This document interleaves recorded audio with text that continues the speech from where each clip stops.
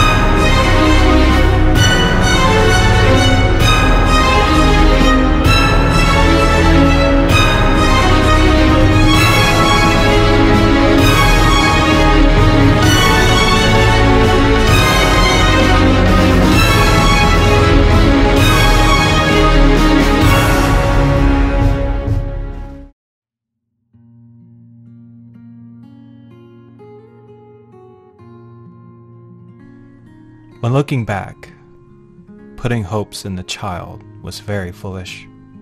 Hopes in the idea of a child. Rebirth, regeneration, the world made new, the future. After everything, no wonder why they went with the idea. Realistically, Ian was starting to see that this was both a foolish and fatal idea.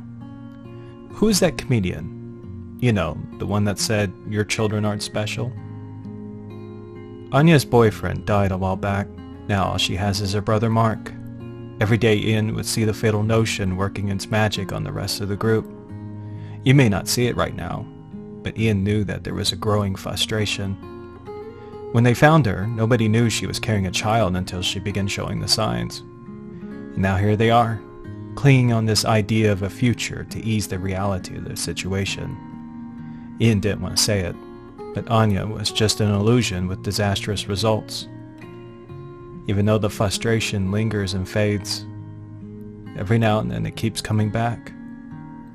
During the summers, they would be in the highlands, up in the glens where it was cool, then come down to scavenge when the snow fell, Already the towns and cities nearby were isolated, nothing but ghost towns.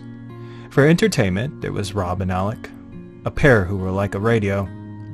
John used to work on the rigs. Most of the time he kept to himself. Nobody knows his story, family, friends. Probably best that way.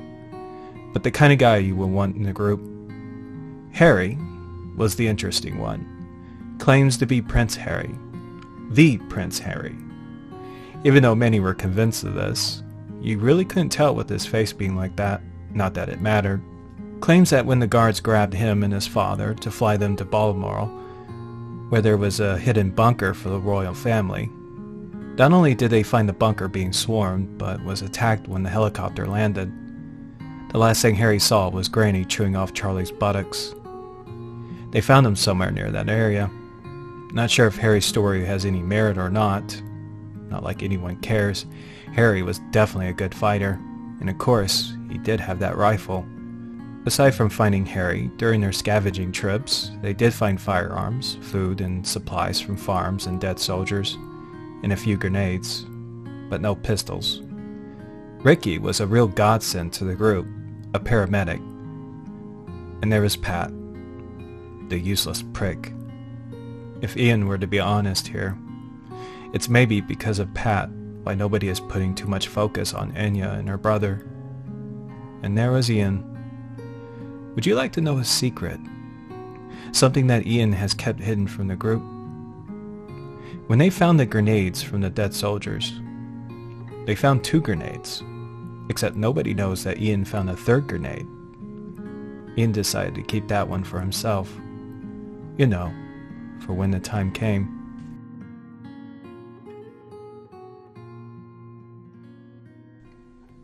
It's been a while since Ian saw the cross. Expected to see a few here and there, but nobody anticipated that there would come a day when there was over 40 wandering in these mountains, maybe more, 2 groups, or 1, strung out. No reason why they would travel this far south, unless the cross have no direction. Not surprising how they need no reason, just wandering south, looking for the next city, perhaps. Maybe if the group keep low, they'll pass on.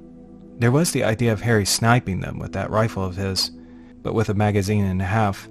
The moment when Harry opens fire, when they reach effective range, he'll drop 15 for sure, 20 max before they're on them, assuming that every shot is a kill. So yeah, fuck no to that idea. Remember what was said about them thoughts over Pat, the useless prick of the group? There was reasons for that.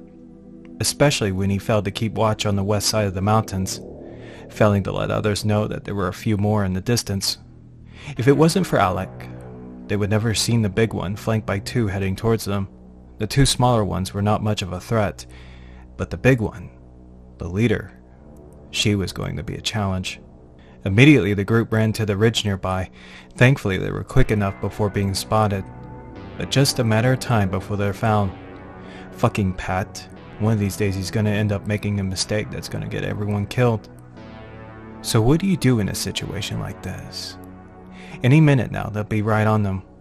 Using the rifles will draw on the rest. But what choice do they have? The moment when these 3 are shot down, it'll be a miracle if they survive from the others. And just as Harry, John, and Ian was about to fire, that was when Alec had an idea. For a second, everyone thought he lost his mind when grabbing a stone and throwing it at the biggest one. Nobody did know what the fuck he was doing. But instead of the big one coming towards them in a murderous frenzy, she ended up attacking one of the others, assuming that she was attacked by one of her followers. Clever bastard. And Alec grabbing another stone, throwing it at the big one again, causing her to kill the other follower, splitting his head in half with that axe. Now the odds were starting to change, but comes the tricky part, which is taking out the leader without drawing in the rest. Thank God there was a plan for that. The plan was simple, but very risky. Alec didn't hesitate when acting as bait with a little flirtation. Immediately the giant woman chased Alec to the ridge, and as expected, failing to see the others nor realizing that this was a trap. Just as Alex stepped off the ridge and into the stream, a split second before the leader swung the axe for his head, that was when she ended up falling into the stream, the perfect opportunity to take her out by dropping a giant log onto her. Even though the giant woman was pinned, she still wasn't dead. That screaming, that yelping, could attract the others, and Ian jumping into the stream, running right towards her and keeping her face pinned down with his foot. Ian knew that this was the stupidest thing he ever did, but watching this bitch drown, feeling her teeth caving into his boot, yeah, very reckless. But God, did it feel so good. It just felt so good watching her drown.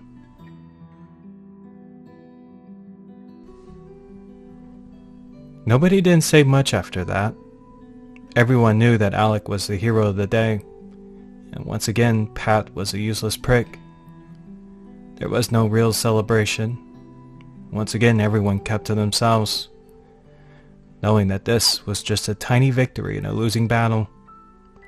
Just a little kick to keep on going, until the day came when they start facing the facts. The Cross is going to kill everyone, and they're going to kill themselves. Everyone is going to die. The only plan that Ian and everyone else has is just keep moving forward until they die. Wake up every day with no reason to go on, and just keep moving, clinging onto some notion that, well, just clinging. This is no fucking Walking Dead. There is no hope. Everyone is going to die. But for today, it is nice to have an illusion or two.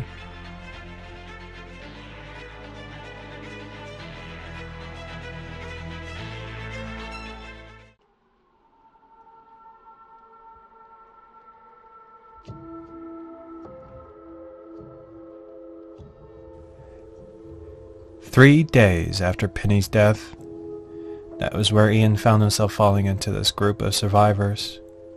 Just wondering, looking for someone to tell him to do something, only to find out that he was just looking for a break. Ian just needed a breather, a moment to recollect himself before facing the reality of his situation. It's a new world. Things are different now. Safety in numbers may seem like a sensible thing at a time like this, but surveying the scene of this group, Ian could easily tell that this was not survival. Just the idea of survival. A group that wouldn't last long in a world like this. The biggest sign of danger was the three men arguing over their options of what to do, one saying that they should go south where there are more people, the constable saying everyone should stay and wait for the authorities. The moment when somebody steps up and says something, the notch went up in noise, greater chances of drawing more attention. Even after Ian suggested that they should keep moving and avoid bringing more attention to themselves, even though everyone agreed, the three still went on. As I said, what you are now seeing is the idea of survival. It didn't take long before Ian started to experience a growing fear with this group. He could see it more clearly when looking at the other people. Like a predictable story. An elderly couple who will surely slow down the group. The mother and her two children were also not going to last, knowing some idiot will die playing hero when trying to save them. And everyone just sitting around doing nothing as these three continue going on like teenagers. This is not a group. Ian can easily tell that all these people were just waiting to be herded out by someone who simply cannot go forward. Over half of them will not live more than 2 days. With what's happening in the world, these numbers will be a problem, and those three trying to lead will surely bring trouble on their heads. They never noticed Ian leaving, except the mother. Maybe it was a shred of humanity. Ian tried warning her to leave the group with the boys. Even though she understood the dangers, the risks in staying, she still remained. For all he knows, they may have made it, probably doing better than him right now. But there was a deep sadness to this, a regret that came with an understanding to it. What you just witnessed was something that can get people killed and the world turn red, and what makes this predictable story easier to understand. Everyone is going to die. Ian knew that if you wanted to survive, you have to keep moving forward. You're going to have to leave being like the people in the past and realize that you are now in a world that has no hope.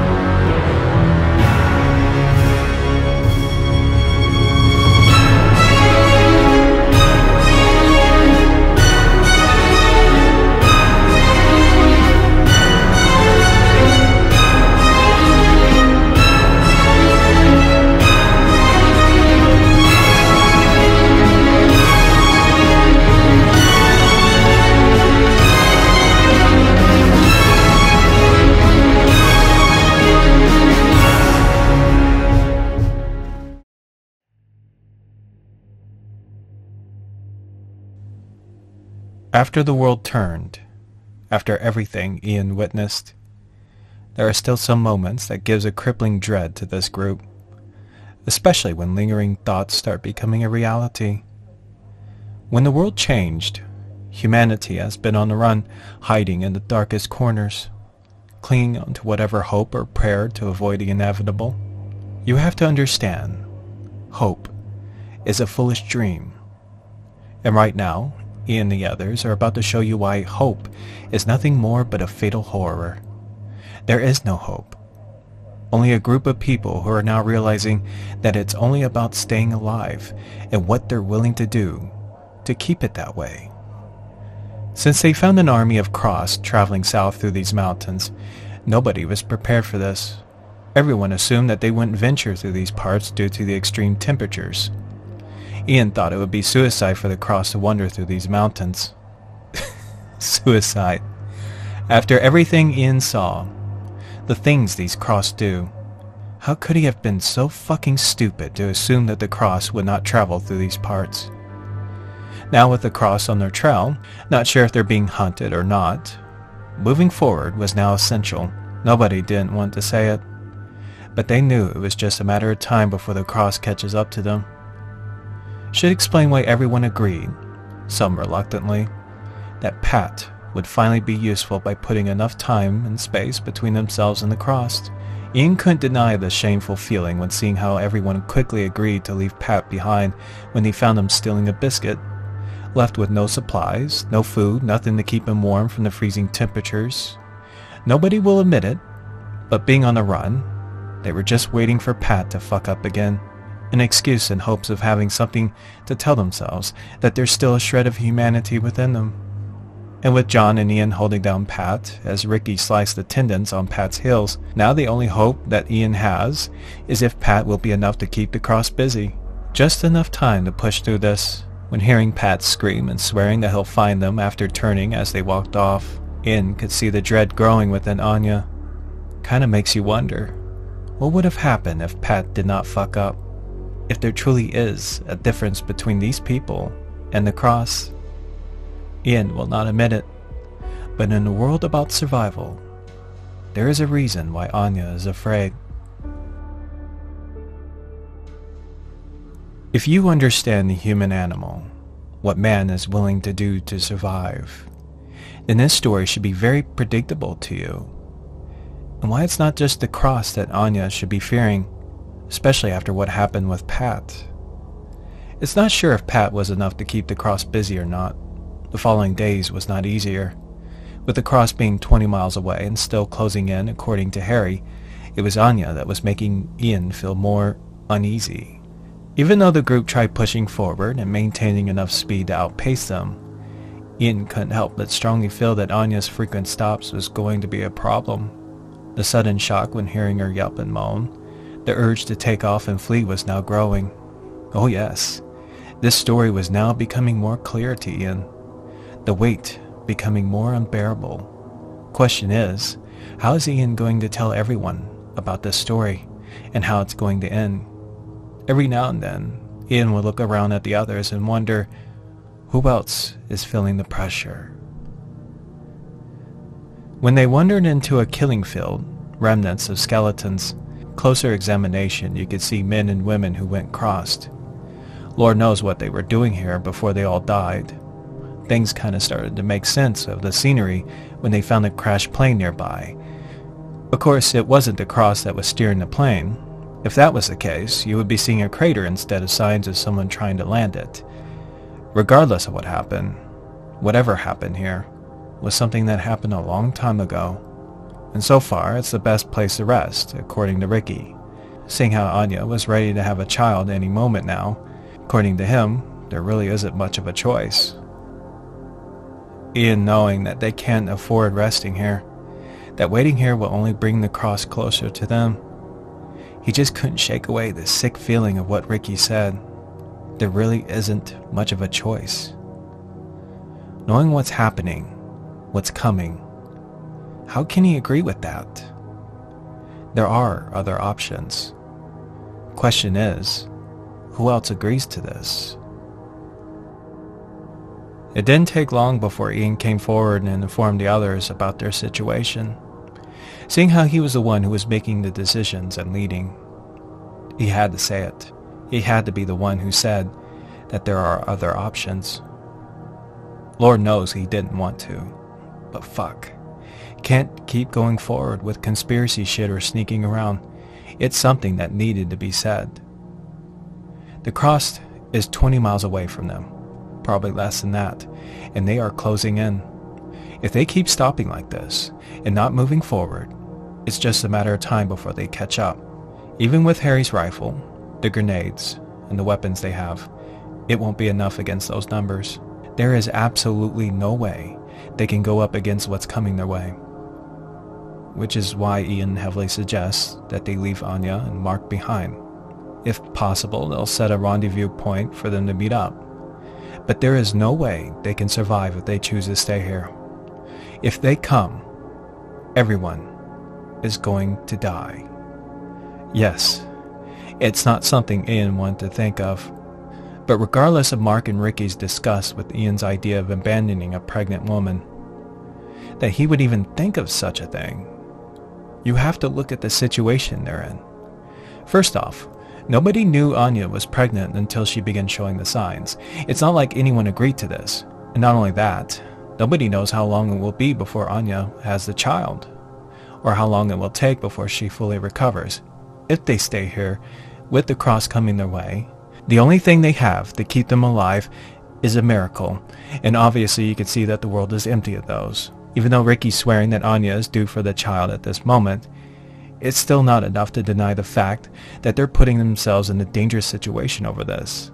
The fact is, there are people in this group who are telling themselves stories of salvation and a fucking kid, thinking that they're hard men whose hearts will melt when having a chance to protect the innocent. That is something else, something from a film or a book. In case they haven't seen enough of this world, it's something that they don't get to have. All they get is the fucking cross. What that means is that any minute now, someone is going to say the word hope. And that's when they're truly fucked. Which is why Ian decided to put it to a vote as to who wants to stay or who wants to leave.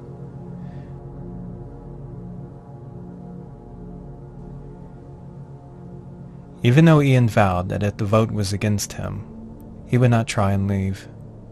He would stay and be there for each and every person, like what they've been doing all along. But Mark was right. After Ian's little stunt, being the one suggesting to put his sister's life to a vote, there is no going back to normal.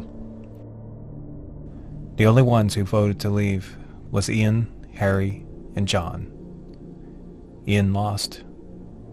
And as promised, Ian and everyone else stayed. That night, Anya went into labor. Ricky reckoned that he could perform the delivery. How the fuck can you bring a child into a world like this? For obvious reasons, things were different that night. Everyone kept to themselves, except Harry. All night, Harry tried working on Ian and John, but they were not having it. Ian stood by his word of staying, but also knew that what he did earlier had already divided the group. Every fiber within him wanting to run off and save himself.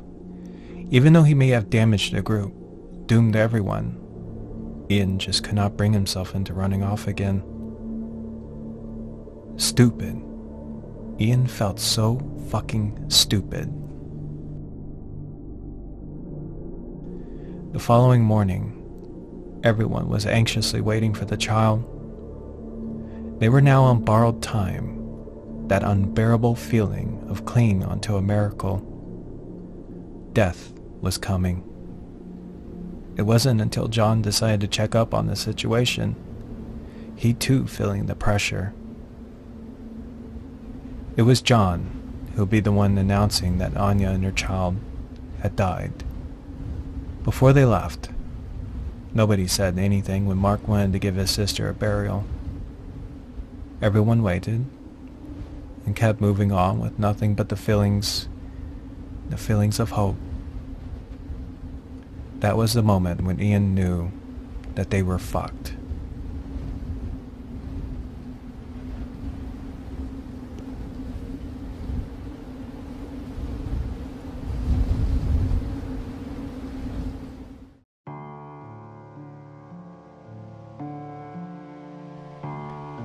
I bet we're all wondering, where did it all begin?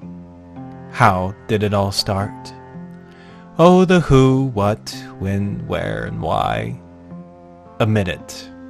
We had it coming. According to Harry, he claims it was a virus outbreak that began in North Yorkshire after a man viciously murdered his family. Following the event, 2 policemen that apprehended the man began acting strange, violently attacking people before the whole population ended up mysteriously disappearing. It wasn't until later before they found every man, woman, and child of North Yorkshire walking off of a cliff in what looked like a mass suicide. That was before the infected started to show the red rashes and turn on the remaining population. But there's no way that's correct. How it all started there, seeing how the whole world was infected in a matter of a few days. Some believe it was a few hours. Either way, nobody stood a chance. But if you really want to cut the bullshit, I think this all started long before the outbreak. Confess. Some of you enjoy this horror show. Some of you have an inner shame and feeling that small sense of joy when seeing other people suffer, and how you despise others who are not afraid to be more open with them inner thoughts. Is that why we are too afraid to look deep into our human origins? How we silly humans keep making the same stupid mistakes when not learning from our past? Are people too afraid to see the similarities between ourselves and the cross? That the only difference is that they're not holding back what we've been wanting to do for so long? Is it not true that we humans have an ancient appetite for bloodshed and murder? How we humans have used our creative ways to explore new methods of torture, that there was a time when man enjoyed exploring the pain and suffering being inflicted upon others?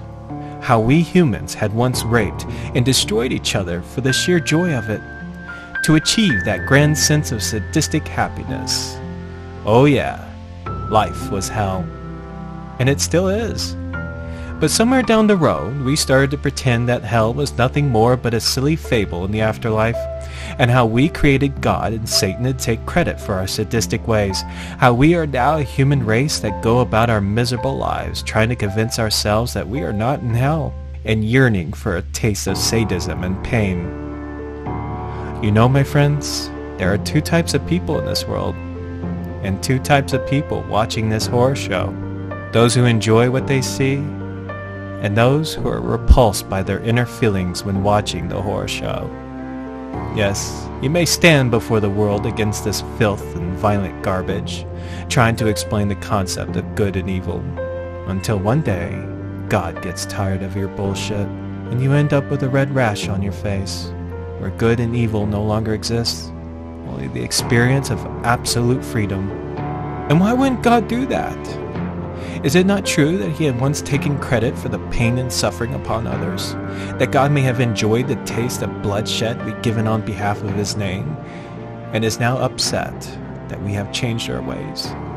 And we humans, self-proclaimed crusaders that only dream of those sadistic horrors when damning others. A heaven where humans dream of other humans being tortured and damned. Sorry, friends. God is laughing. Satan is crying. I guess we'll never know if it's true, if Harry was actually the Prince Harry or not. They came out of nowhere when they grabbed him.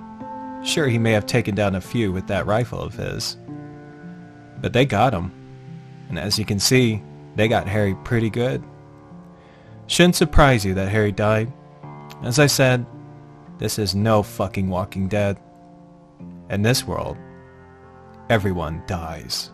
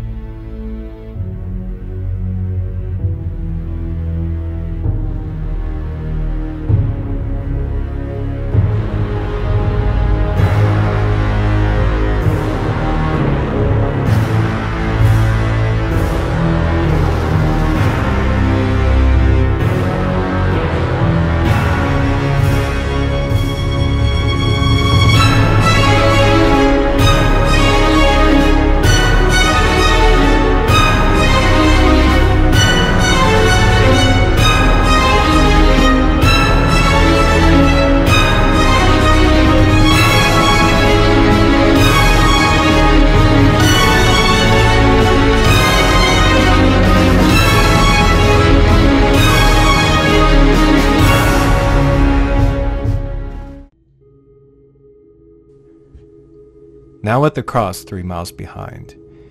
I guess Ian and the others can afford a little good news when seeing how the numbers are down to 24. You can see how the temperature is taking a toll on the cross, most of them staggering and burning out. Even though Harry had given some time, it still doesn't mean that their situation has improved. Realistically, the cross will catch up to them. According to Ian, with their numbers staggering and half of them already weakened and dying off, if they can just find a way to grab Harry's rifle, and with the munitions they already have, take out the fast ones first, there's a good chance they'll survive through this. The plan is simple. Wait until the cross sees them, and the moment they start running towards them, that's when they can divide the cross by splitting into 2 groups, each group running in an arc as they make their way back to Harry. Hopefully, by doing this, they can tire them out, if they're lucky. Either way, whoever reaches Harry's rifle first can start dropping out the fast ones, and that's where they can take care of the rest. Even though Harry did say that fighting against the cross was a bad idea, that was when there was more of them in better condition. They are now weak, and there is a strong chance to take them out right now instead of having to take the risks and outrunning them. With Mark and the group still shaken by Ian's democracy stunt of leaving Anya behind, and the idea of fighting them being too risky. So far, Ian's idea was the only plan they have. Either that, or they can just keep moving forward until the end, hope by some miracle that they don't get the drop on them like they did with Harry. And I think we already know how miracles work in a world like this. Being the one making difficult choices as a leader, I think Ian began feeling the full gravity of his situation when John decided to take Rob and Alec with him. Knowing that those two are the slowest ones in the group, armed with nothing but a shotgun and 2 grenades. If Ian could, he would have given John the 3rd hand grenade. But he didn't. He just couldn't bring himself into giving John that 3rd grenade. I think John may have seen enough bullshit in his days, enough to figure Ian out. That we may know what will happen if Rob and Alec went with Ian. Kinda makes you wonder if things could have been different for Pat, Anya, Harry, especially after Ian sharing his thoughts of Alec and Rob not surviving through this with John. Where one begins to think, if it's their fearless leader who's the true danger of the group, that in the world turned red is an excuse for everyone else being expendable, survival of the fittest. Even though it seemed like the plan worked when the cross divided into 2 groups, unfortunately they left too late. The cross were catching up, 4 of them sprinting, leaving Ian and Ricky no choice but to take out the fast ones as Mark kept on running. 2 double-barreled shotguns. Buckshot. Each shot must count, which is why they must pick their shots when they're close enough. Ian, now frozen with terror. He didn't plan for this. A scenario of having to stand his ground against the crossed. Now with Ricky being the one leading, first 2 shots were a success in dropping down the first 2 crossed. Good. Now comes the second barrel. Not until the other 2 are close enough. But fear had gotten the better of Ian, causing a premature shot that only grazed the shoulder. Thankfully, Ricky's second shot had only taken down the third one, but managed to knock down the other one that Ian was supposed to kill, giving Ian enough time to reload his shotgun and take down the fourth one, while Ian just stood there, terrified and exposed. Moments away from death, it took Ian a moment to recollect himself. Mark was already gone, but before taking off, that was when Ricky and Ian would notice a familiar face running towards them. It couldn't be. But it was. Fucking Pat. How in God's name did he not change? He should not be running. And the moment when Ricky learned the grisly answer to that question, that was when the ground beneath Ricky gave way, causing him to fall to the bottom of the cliff, trapped and forced to fend off the cross. Realizing that Ricky wasn't going to make it, immediately Ian ran off with the sounds of shots coming from Ricky, also the sounds of 2 explosions from the distance. John must have ran into trouble much sooner than they expected. Hopefully Ricky was smart enough to do himself in. Already the plan is turning to shit. Doubtful if John, Alec, and Rob are still alive. Just Ian and Mark. But I guess that means nothing to Ian, doesn't it? Mark, just another gun to save his own ass. By now I think we're seeing Ian revealing his true colors with these difficult choices. A gutless coward who's willing to do whatever it takes to save his own ass with this bullshit facade. A man who latches onto any group that can keep him alive without having to worry about anyone else slowing him down.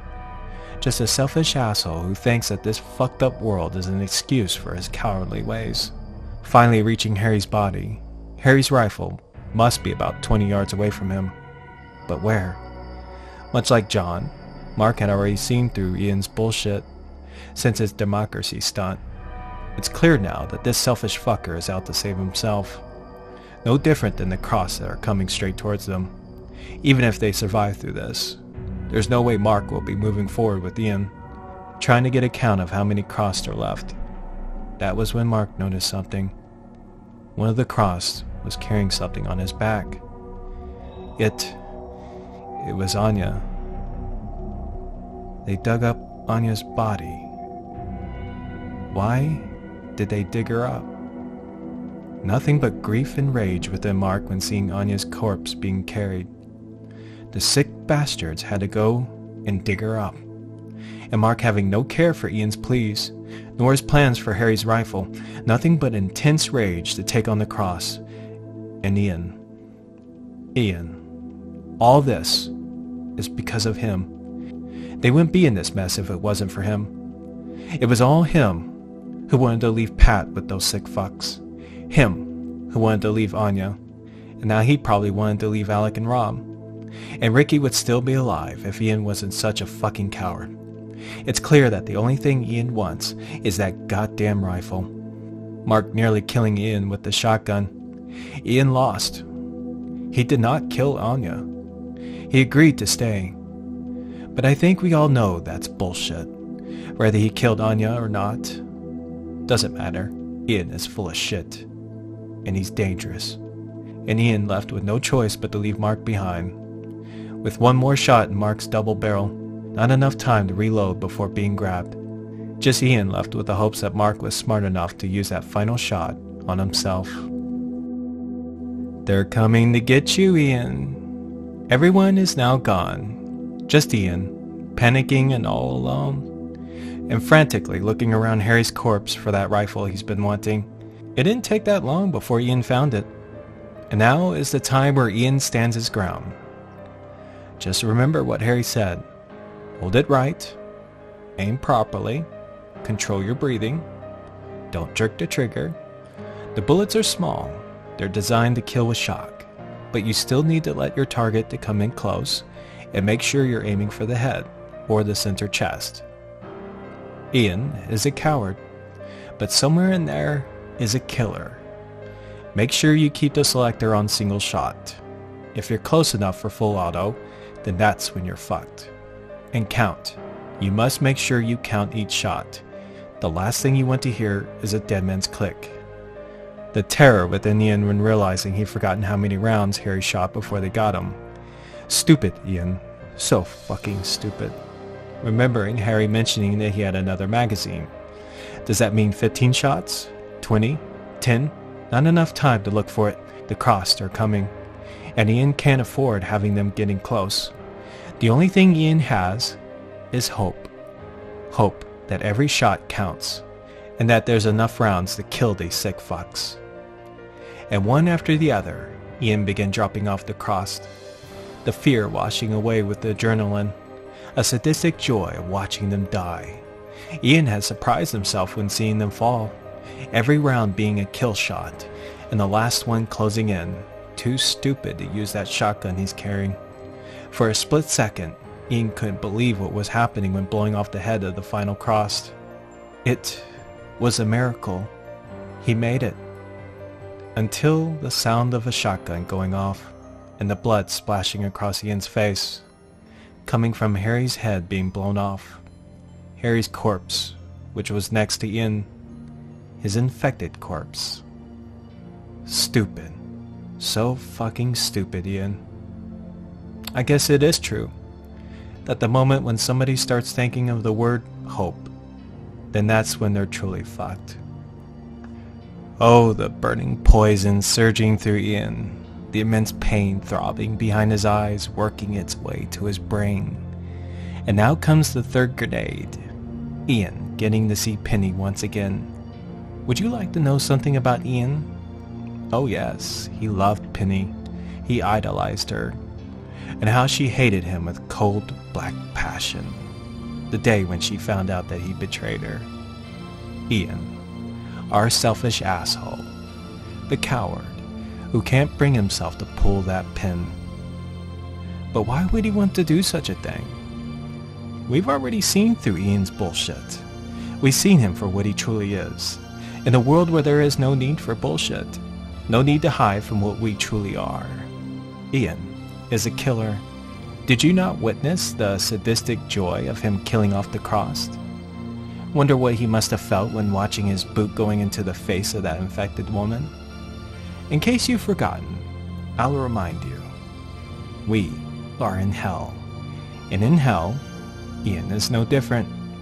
In a world that no longer judges you. And Ian feeling the hand on his shoulder. I guess I was wrong about everyone dying. Behind Ian, their leader, was Pat, that useless prick. Mark and Anya, Rob and Alec, Ricky, John, and of course Harry's rifle. The whole gang's here. I don't think anyone gave a shit about Harry. Who gives a fuck if he's Prince Harry or not? At least Ian has that cool rifle. It's okay, Ian. Nobody will judge you. There's no need to pretend in the world that's turned red.